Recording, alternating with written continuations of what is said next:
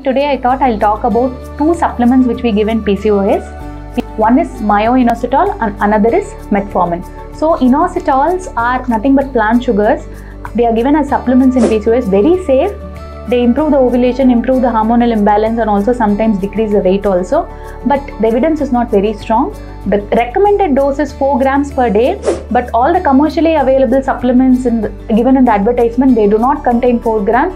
Go to a gynecologist, get a proper prescription for a 4 gram myo-inositol per day. Okay? And second one is metformin. It is actually an anti-diabetic tablet, but it is not given only for reducing the sugar. In PCOS, it improves the ovulation. It enhances the work of the tablet which produces an egg. And if you are not happy, consider myo-inositol because it's much more safer than metformin and has equal efficacy to metformin. I hope this video was useful. See you in another video.